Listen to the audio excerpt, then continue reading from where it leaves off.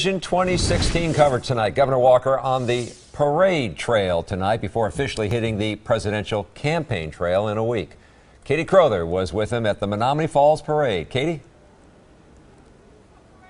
Charles, Governor Walker celebrating our country's birthday tonight at the Menomonee Falls 4th of July parade. It's just 10 days before he's set to announce his run to try and become our country's next president.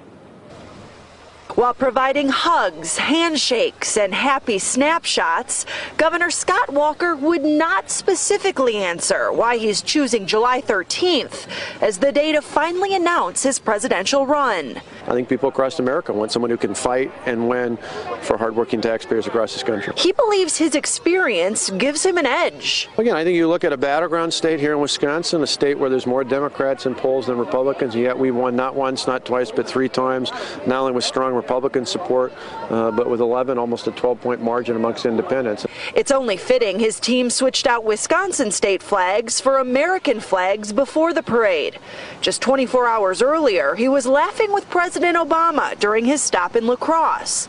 So what was that about? So he did kid me about asking if he said, do you really want this job? And he was joking about that. But the rest was just about sports. We usually get along pretty well if we just talk about sports. There's no doubt Walker wants Obama's job now, and a lot of people in this crowd want him to get it. When he talks to people, he's genuine. He is a good person and a big heart, and he is not as political as the rest of them. While others say no thanks. But I'm a school teacher, so I don't like the cuts in teachers' rights and no unions. And I did also ask Governor Walker about the state budget. He says he hopes it's finalized within the next week and believes it will be.